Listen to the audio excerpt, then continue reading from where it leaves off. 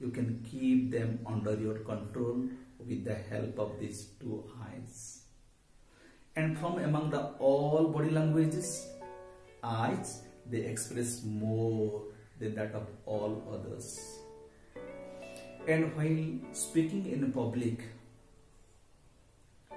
please remember, you have to look at everyone and you have to look at no one particularly.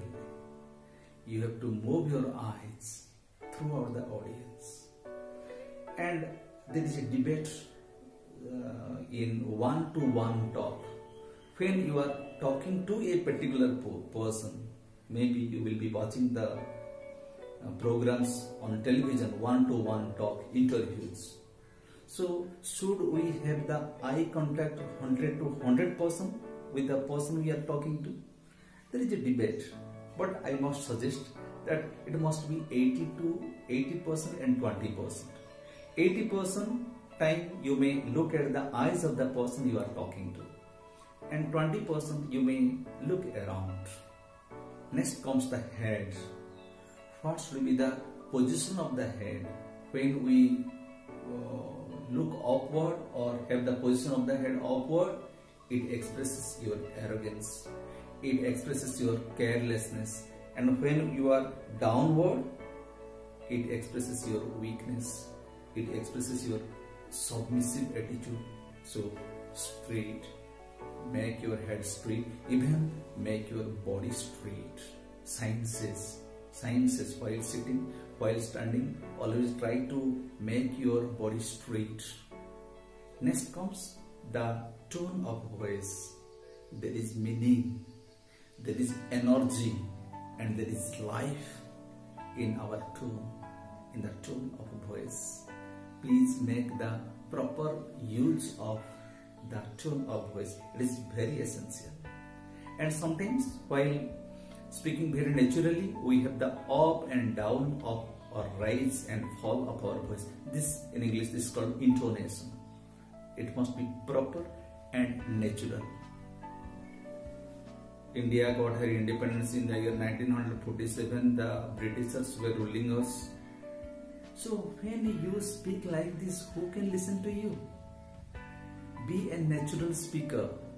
There must be the proper rise and fall of your voice while speaking. That will attract the attention of the listeners, the audience. It's very important. Finally, we shall go to the smile. Smile also attracts the attention of the people who are standing, sitting before you. It is also a friendly remark.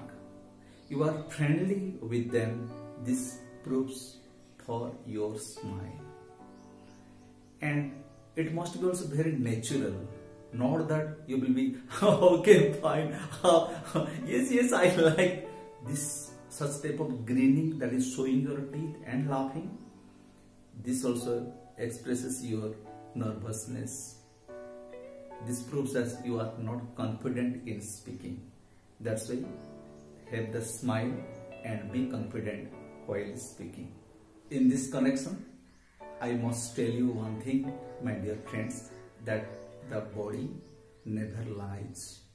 So be natural in your body language. Also, body language is more memorable than that of your talk. Remember this. Finally, we may conclude our discussion on body language today by telling one thing, that the most important thing in communication is hearing what is not said. Thank you, my dear children and my dear friends. That's all for today.